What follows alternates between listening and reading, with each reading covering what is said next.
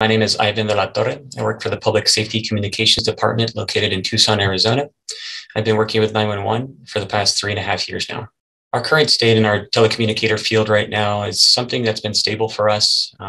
Obviously, it's not the numbers we'd like to see, but they've maintained and have been stable. They've continued to grow, and that's something that I'd like to continue to see growing within our department. What I find most rewarding about my work is knowing that I was able to provide a critical service to someone who is in high danger or high stress, and I was able to get them out of that situation. The changes that I'd like to see in our department are going to be our staffing numbers. It's something that continues to grow and have improved from previous years. The way I can better be supported in my career as an I1 professional, I believe, is with standardizing some training, maybe having some one-on-one trainings, as in meetings, online training, seminars. I believe that without training and further continuing education is where we would like to see some improvements on.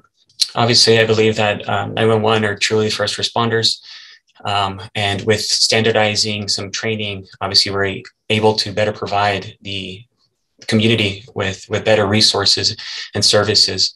I believe that because of that training, we're able to work a little bit better with law enforcement and fire departments and making sure that we can standardize policies and procedures and able to help our community a little bit better.